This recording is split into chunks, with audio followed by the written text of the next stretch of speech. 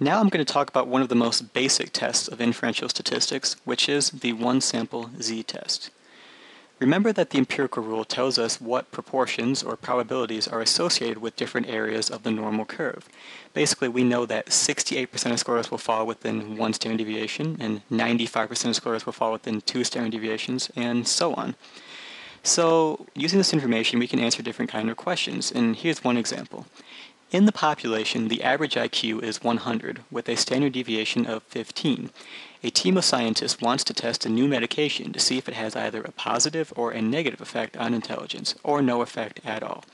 A sample of 30 participants who have taken the medication has a mean of 140. Did the medication have any effect on intelligence? Now, in this example, realize that we know the population standard deviation, which is 15, and we have a large enough sample size. In this case, it's 30. Because of those two pieces of information, we're going to do a z-test. If we didn't know the standard deviation of the population, we would actually do something called a t-test, which I talk about a little bit later. So, notice where I put the blue area. We would expect the mean of most samples to be pulled towards the center. In this case, it's 100. But imagine if we had something that was like way over here. If something is so unlikely to occur by chance, we can conclude that it occurred for a reason. In this case, if we calculated something that was so unlikely, we would conclude that our medication had some kind of effect on the sample mean because it is so different from the population mean that it's almost not impossible, but it's incredibly unlikely this would have occurred unless we did something to change it. So here's our example, and there are 6 main parts to doing this test. It might be different depending on your teacher or class, but just realize that by doing these 6 steps, we'll get to the same rule and go through all the same processes. First, we're going to define our hypotheses. Then we're going to state our alpha level. We're going to state our decision rule, calculate the test statistic, state our results, and then state our conclusion. So the first part is to define the hypotheses.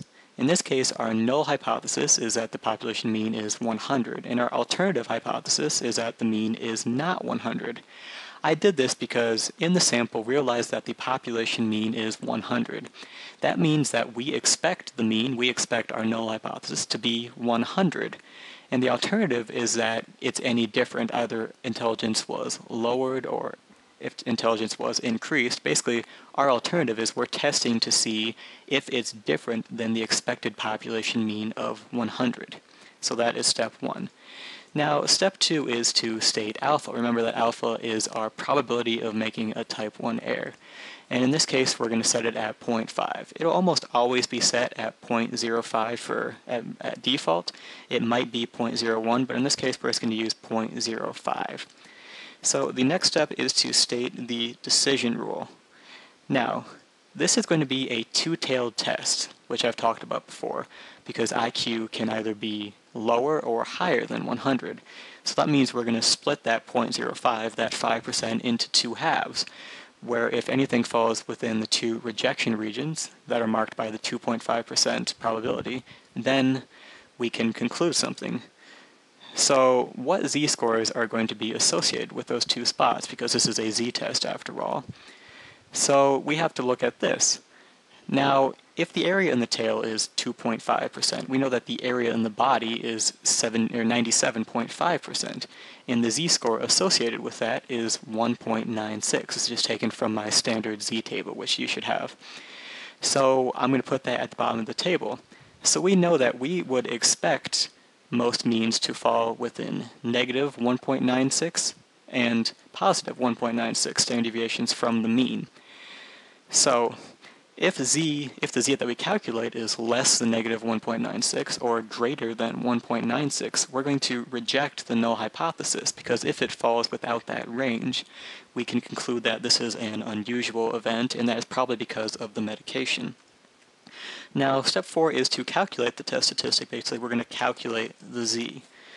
And we're going to use this z-score equation, which is the same as it has been before, except now we have an n because we're going to consider our sample size.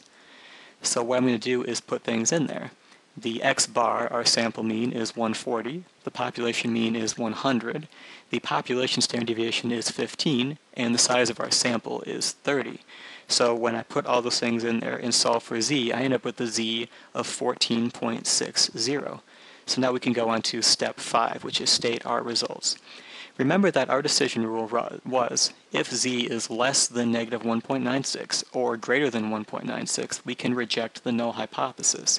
And in this case, our z was 14.60. Now 14.60 is definitely greater than 1.96, so we can reject h0, and by rejecting the null hypothesis, we're saying that we accept the alternative, basically. We're saying the alternative is true. We're saying that there is a difference, that the sample mean is not the 100 it was expected to be. So as for our conclusion, we can say that medication has been significantly affected by intelligence. And that last part there is actually how you will officially write what that is. It'd be z equals 14.60, probability less than 0.05, significance less than 0.05.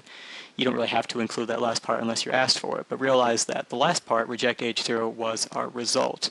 And this part, medication significantly affected by intelligence, or rather the opposite, intelligence significantly affected by medication, is our conclusion. And that is a one-sample z-test where we use things like null and alternative hypotheses. We came up with a decision rule, calculated the test statistic, then found our results and our conclusion.